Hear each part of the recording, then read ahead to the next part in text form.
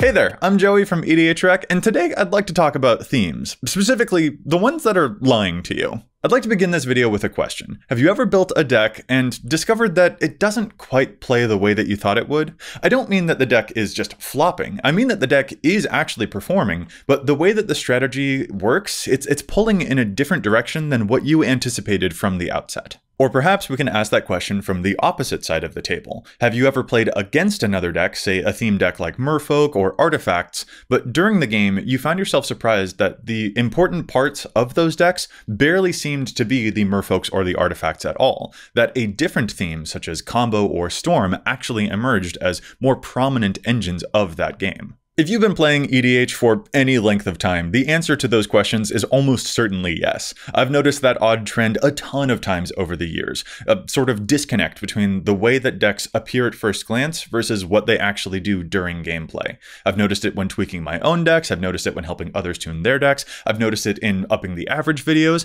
and I feel it's especially pronounced now with the recent Outlaws of Thunder Junction set and its associated 51 new legendary creatures. Basically, there's this undercurrent of hidden themes in EDH decks, times where it almost feels like a deck is lying to you a little bit, and which causes us to misunderstand what our deck needs and perhaps even accidentally misrepresent what our deck does. So what is that, and why does it happen? And how do we solve it? Well, I think there are two reasons why this happens. One that comes from Wizards of the Coast, and one that comes from the player base. But they're each complicated enough that I think they both require their own individual videos to tackle properly, so this video will be about the players part, and you can keep your eye out for the Wizards one soon enough. If you don't want to miss it, make sure you like and subscribe, hit the bell thingy so that you catch it when it comes out.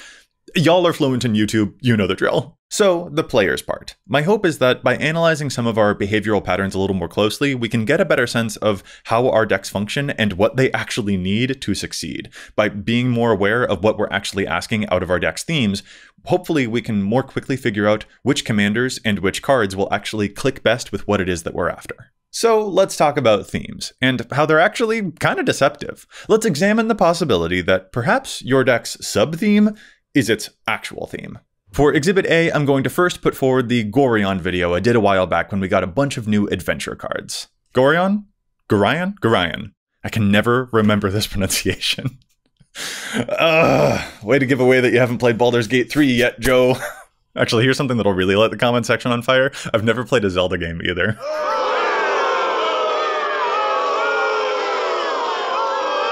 Why am I admitting this to the internet? I grew up on card games, I'm sorry.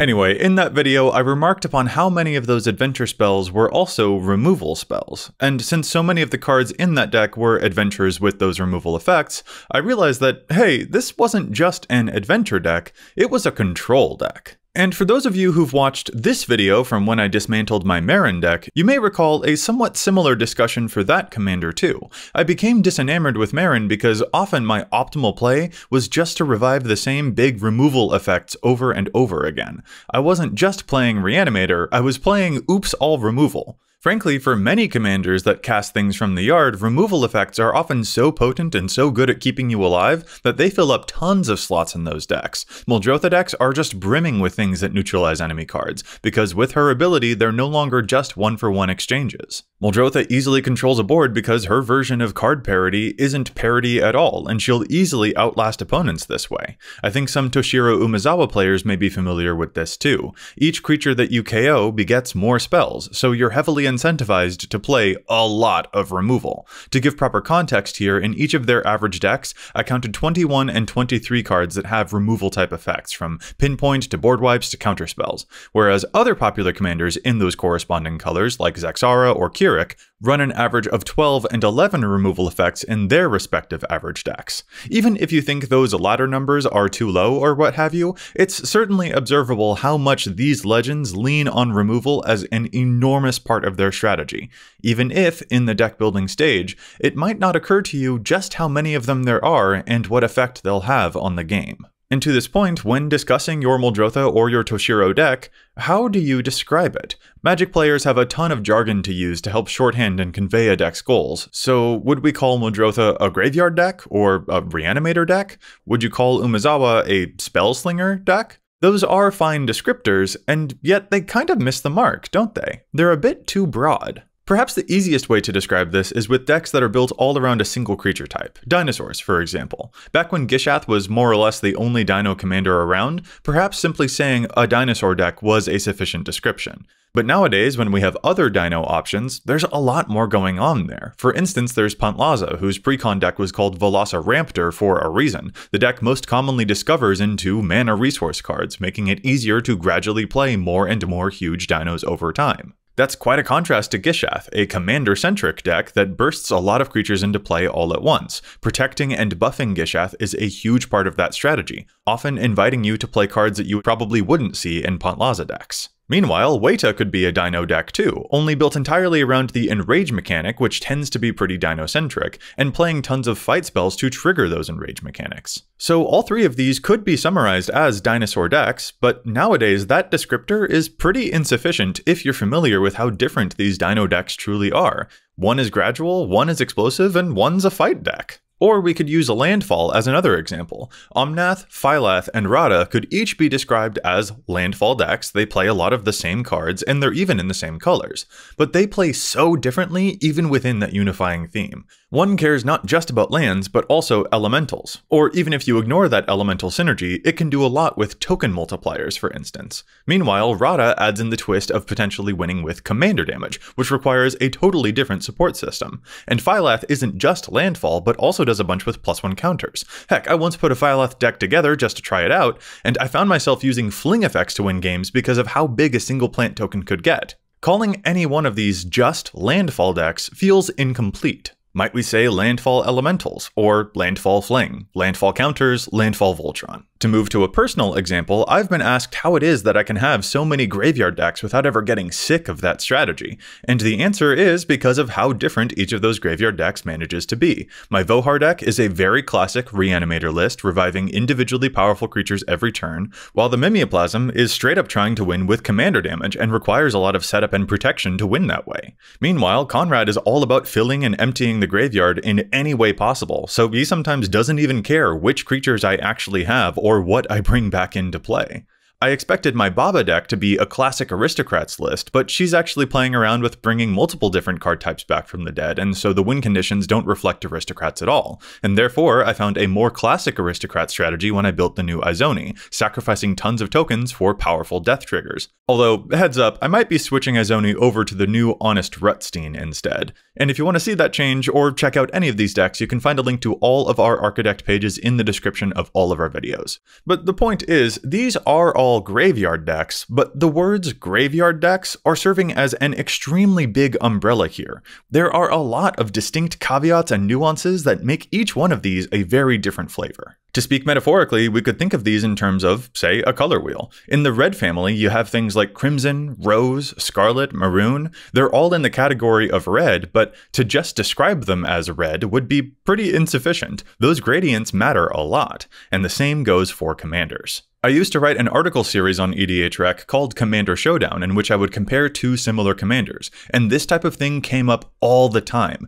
comparing zombie decks against each other to pick apart how they each use those zombies differently, some for death triggers, some for combo, or how two commanders that both care about legends, like Kethis and Sisay, couldn't just be called Legends Matter decks because one is a toolbox that tutors up whatever you need whenever you need it, and the other is a self-mill deck whose legends are far more difficult to permanently remove because they can just keep escaping from the graveyard. And it's not just about colors, of course. I once wrote about Halar and Verizal, both kicker decks in different colors, but to dismiss the difference between them as merely kicker in Gruul versus kicker in Simic would be a gross oversimplification. Halar is a fully fledged burn deck. They can end games very quickly, and most importantly, they don't even necessarily care what card it is you're kicking, just as long as you've loaded up a ton of counters. Whereas Verizal actually cares very much about the kicker spells you use, since you want to copy something that will have a lot of impact.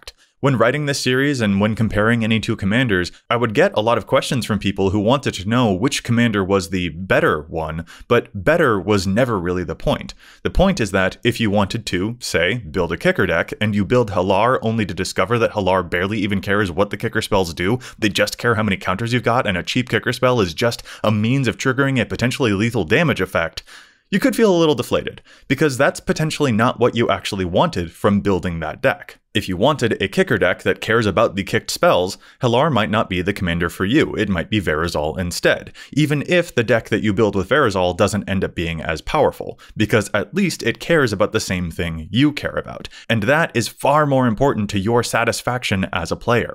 Being aware of these things can also help you understand a commander's reputation when you first sit down with it. To use another Gruul example, if you just think that Anzrag is a funny mole god, it might come as a surprise when people keep it off the board so vehemently. Because to them, it's not just a funny mole god, or even just a Gruul aggro deck, or even just an extra combat step deck. To them, it's a commander who often becomes indestructible, suits up a lure, and then wipes their whole board over and over and over again, letting them keep nothing in play, which is a much more important gameplay feature than any of those other descriptors like Gruul or aggro or extra combats. And that's something important to be cued in on for you, the pilot, so that you know how to navigate the heat that commander will draw from the rest of the table so that you can play your deck more successfully. And this is why I mentioned Thunder Junction before.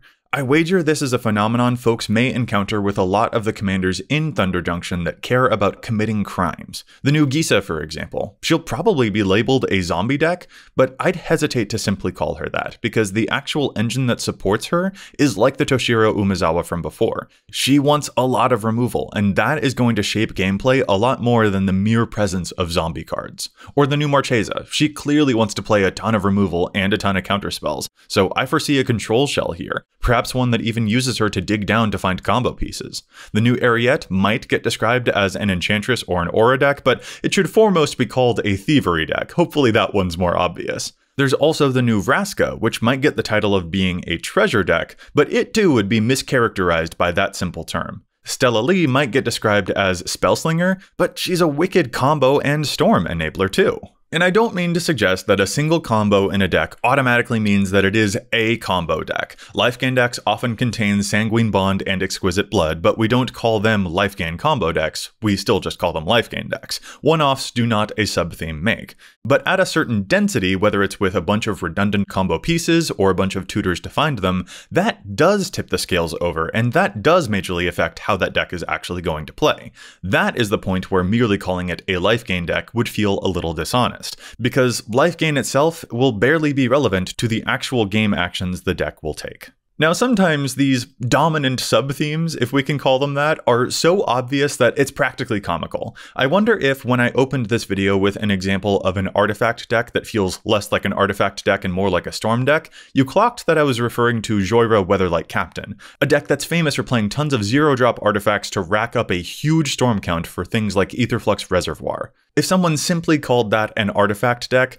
you'd raise your eyebrows, wouldn't you? And again, maybe that's too obvious an example. Maybe you just say, that's a storm deck, that's the primary theme, anyone calling it just an artifact deck is willfully misrepresenting it. And that's fair enough. But again, that was an obvious example, and on the flip side of that, a lot of these sub-theme problems that we as players sometimes run into are problems precisely because they're much more subtle. Back when I had a group hug deck with Kineos and Tiro, it took me months of playing that deck to realize that group hug was not a full descriptor for that deck's actual mission. Yes, it gave benefits to other players, but the actual truth of it was that it was a control deck. I gave things out, but then I also had to keep other players in line so that they didn't go wild with all the stuff I gave them. If I was planning on winning with a Reigns of Power to borrow someone else's lethal board, for instance, I'd often need to also have a counterspell ready to stop someone else from playing a board wipe and ruining my plan. That is control deck territory 101. Or I've got friends with Faldorn decks, and over time, I've seen one of those friends evolve the way that they describe that deck. Initially as an Exile Matters deck, which is obvious from the commander's abilities, and also as a Wolves deck, because it makes so many of them.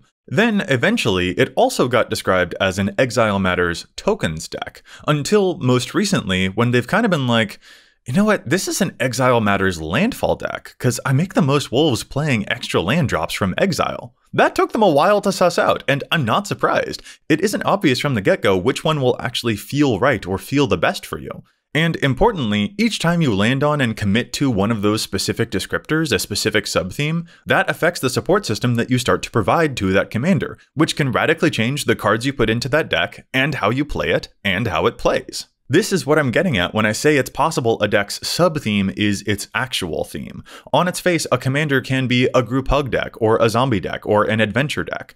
But in the actual game, what's the experience your opponents will have? What do other people witness in your game actions? The group hug deck is giving stuff out, sure, but it's also removing and counterspelling all over the place. That Giza deck is making zombies, and that adventure deck plays adventures, but the things your opponents see are a whole lot of removal spells. I think being hyper-aware, hyper-scrutinous of a sub-theme and how strong its influence can be is a hugely important part of tuning up your deck and making sure that it feels like the right strategy for you. If I like artifacts but not Storm, then I know to probably veer away from Joyra, as an example. And of course, players are savvy and can play around with those sub-themes all the time. Just because a commander looks like it encourages one pattern of play doesn't mean it has to commit to that. Omnath, as an example, doesn't have to care about elementals to still be a banger of a commander.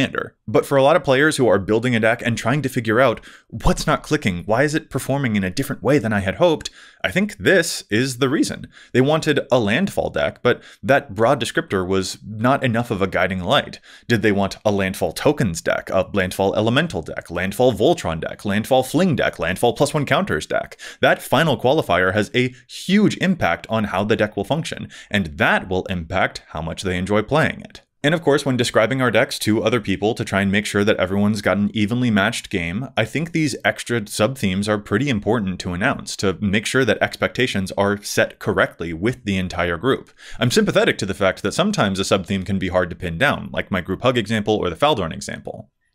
But also, I mean, we've all met that certain type of player who thinks that calling their list just Spellslinger is sufficient when really they're planning on storming out on turn 3, and it feels a little dishonest. Or a person who's like, yeah, it's a treasure deck, and they leave out the fact that their deck contains 30 forced sacrifice spells. It's not a cute look. So if you're not trying to be an angle shooter, and I hope you're not, I think those extra descriptors will do a lot to convey what it is you really mean and help you find those evenly matched games that you're after. But even if you're not focusing on the social aspect of the game, this extra attention to sub-theme can be a huge asset to help you figure out not only which commanders click best with you, but also how to streamline your deck, how to support it, how to give it what it requires in order for it to truly flourish. Because sometimes that undercurrent in your deck is actually the real driving force, the real thing behind the wheel. Pay careful attention to the words that you use, the jargon that we use to describe the decks that we play, and pay attention also to the expectations that those words set. Are those expectations correct? And I don't just mean expectations with other people. I also mean the expectations that it forces us into when we assume that a deck must work a certain way because we've given it a specific label. By using potentially more of those labels or shifting some of them around, that can change our lens of how we view our deck, and that can give us a lot more information and make us better players. So that's a reason why we, just as players, sometimes run into these issues where we play a deck and it's just not performing the way that we had hoped it would.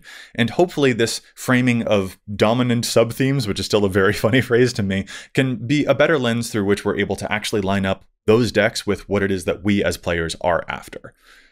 But also, as I said at the beginning, there's another reason that all of this happens too, something that's more on the Wizards of the Coast side of things.